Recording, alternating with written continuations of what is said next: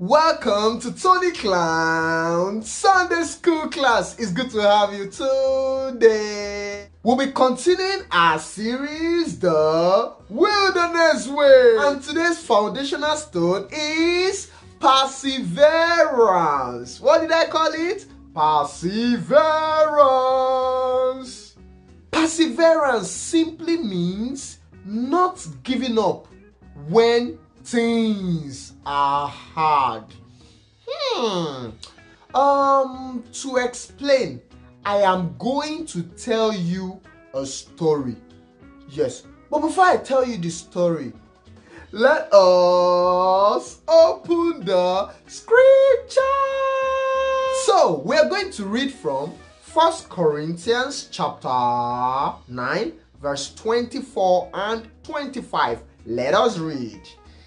In a race, everyone runs, but only one person gets first prize. So, run your race to win. To win the contest, you must deny yourself many things that would keep you from doing your best. An athlete goes to all this trouble just to win a blue ribbon or a silver cup, but we do it for heavenly reward that never disappears. Okay, this is what's going to happen. The story I'm about to tell you, it's actually about race. Yes, about race. And now, the story. The title of my story is The Iconic Race Between the Rabbit and the Tortoise. Once upon a time, in the animal kingdom, there lived a super fast rabbit who was the undefeated champion of the racing competition in the animal kingdom. This rabbit always brag about his lightning speed while making jest of other animals. So one bright morning, Speed Rabbit proposed a challenge to all the animals that whoever has the mind should come and race with me. Lo and behold, Tortoise came and accepted the challenge. All the animals were shocked. Some were even laughing. Rabbit could not believe his eyes. Tortoise, race with me? A date was fixed for the race, and all the animals were so enthusiastic to see the race between the tortoise and the rabbit. On your track, set, go. The race started off with a burst of energy as the rabbit dashes ahead, leaving the tortoise far behind. Meanwhile, the tortoise continued on his journey, never losing sight of the finish line. Despite his slow progress, he persevered. As Speed Rabbit was racing on, he noticed a basket of banana by the side of the road under a tree. Full of confidence, he decided to take a break and enjoy the bananas. Speed Rabbit slept off after overfeeding himself with the basket full of bananas. In no time, Tortoise got to where Rabbit was. He saw the bananas, but he was not distracted by them. He kept on moving steadily and progressing without giving up. Yay! Upon awaking, the rabbit was astounded to see the tortoise nearing the end. With a burst of energy, he sprinted towards the finish line, but it was too late. The tortoise had already crossed, claiming victory. The rabbit discovered that arrogance and overconfidence can lead to downfall, while patience and perseverance lead to triumph. From that day forward, the rabbit and the tortoise became friends, appreciating each other's unique abilities. The end. According to the scriptures that we read, the Bible compares life to running a race. And the race is actually a very long one. Yes, just like the one in the story you just finished listening to. If you run it with an overconfident and cocky attitude, yes, like that rabbit, you will not win it. You will not win. So, to run the race of life, you need perseverance. Perseverance has to do with staying determined and not letting any obstacle to stop you from reaching your goal. In this long race of life, a lot of obstacles will come your way. I should tell you the truth now.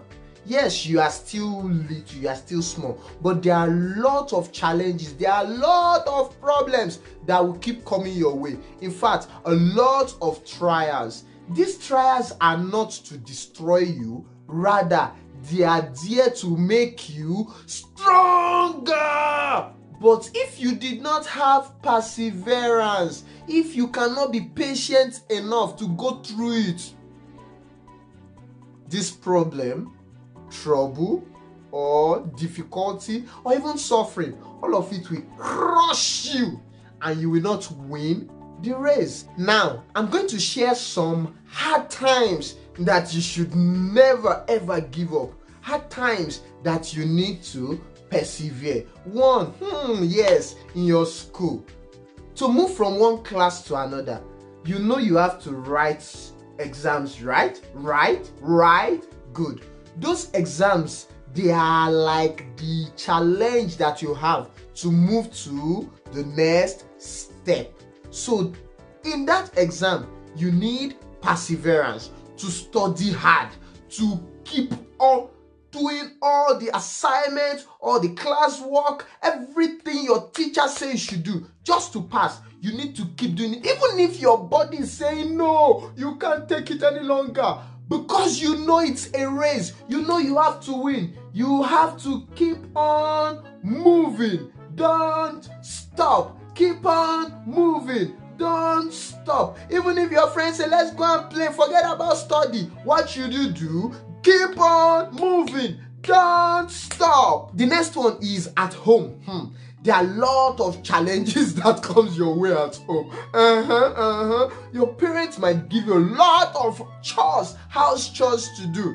As a child of God, you need to keep on moving. Don't stop. Those are the things that will build you, that will make you to become the person that you are supposed to be. So, even when the work is so much, keep on moving. Don't stop. Keep on moving. Don't stop. Never give up. Keep on doing it. And in life, that's the third one. You need to trust God's word. As long as God's word has said something about you, you will trust it to the end. You will never ever give up on the word of God. I'll quickly tell you a story of somebody in the Bible, which you know, Joseph. Yes, Joseph. God actually told him that he's going to become a leader. Joseph did not just become a king automatically. You see all the challenges he had to go through. He was sold by his brothers into slavery. As a slave, he became a servant in someone's house. This is the person that is going to become a leader. He became a servant in somebody's house. He was jailed for something that he was innocent about. Can you see? He kept on going through a lot of trouble. But something that kept Joseph moving is the fact that he did not give up on what God has said about him. So whatever God has said about you, don't give up. Because at the end of it, you see, Joseph became who God says he will become. It actually took a long period of time for it to come to pass. But it came to pass. Perseverance is what kept Joseph to the finish line.